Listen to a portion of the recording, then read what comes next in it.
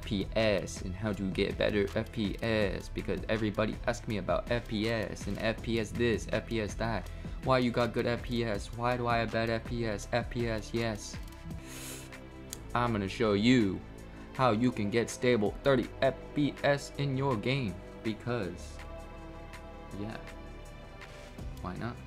So basically, I have figured out some ways to have a stable FPS, 30 FPS, and I don't know why anyone has not figured this out yet. It's pretty simple. I'm gonna go over the few tips, or not tips, I'm gonna go over the few tricks that I use to get a better FPS. You're not gonna get like 40 FPS, you're not gonna get 60 FPS, you're gonna get 30 FPS and 30 FPS only, because it's Nintendo Switch. But yeah, if you haven't yet, make sure you like, subscribe, and hit the bell.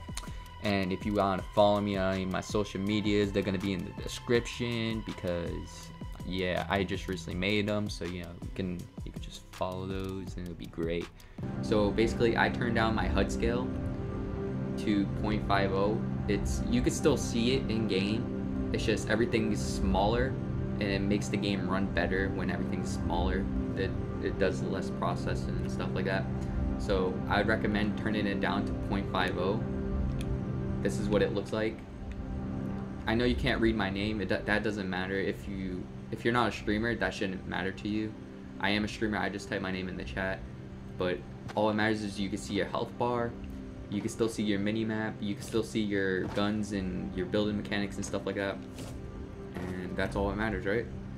The second thing you want to do to get better FPS is turning off all the HUDs that don't really do anything. So stuff that you don't really care about, you want to turn off, because it draws FPS, and less stuff that's on your screen will help your game run smoother, if you know what I mean. So what I have off of the vehicle controls, I barely even use vehicles, so, and I already know what buttons it is to get off the vehicles and stuff. I turn off like the random stuff, like the quest stuff, like the challenges. I don't even do challenges. The net bug statics, this is like ping and stuff like that. It shows you your ping. You don't really, everyone gets the same amount of ping. It's stupid. Like we all get like 60 ping.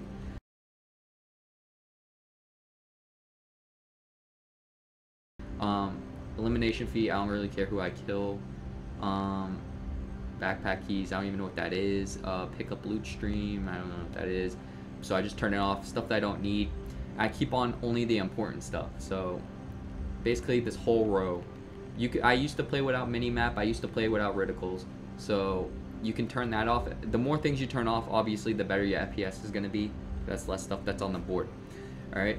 These last couple of things I'm gonna show you has to do in the Nintendo Switch settings. So this is why my screen is a lot smaller than usual, and I play on like different settings in my home screen. So I'm just gonna get right into those, alright? So what you wanna do is you wanna go to your TV settings, alright?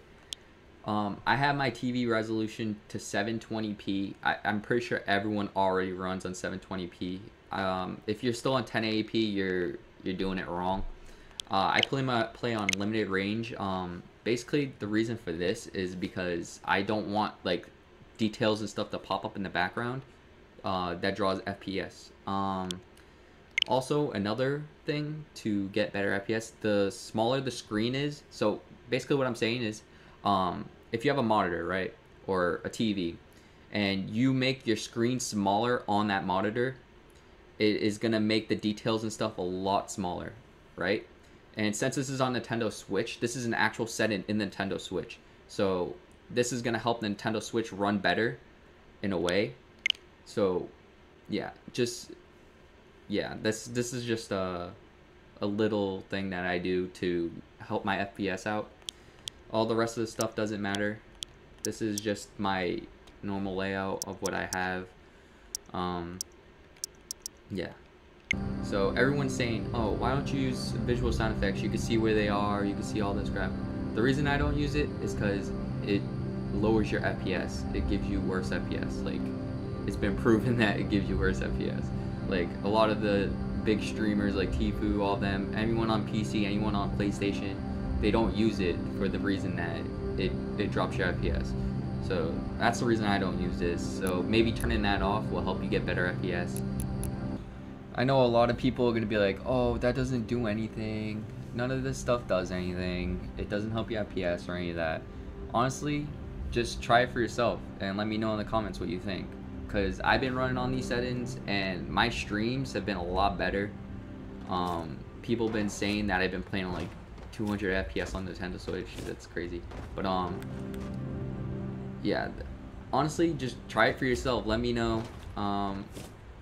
Yeah, that's all I could say. You can't really like say anything until you actually try it.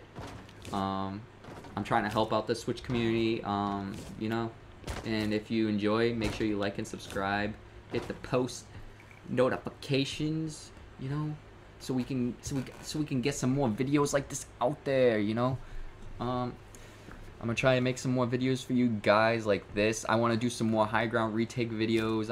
I don't have any high ground retake videos. Why did I say more? Yeah, I want to make some high ground retake videos for you guys. Alright, that's better. Let me know. I already said that. The flow. Alright. But if you did enjoy, make sure you like, subscribe, and hit the post notifications. Thank you for watching, and see you in the next stream or video. Wait, I gotta do the Fortnite way.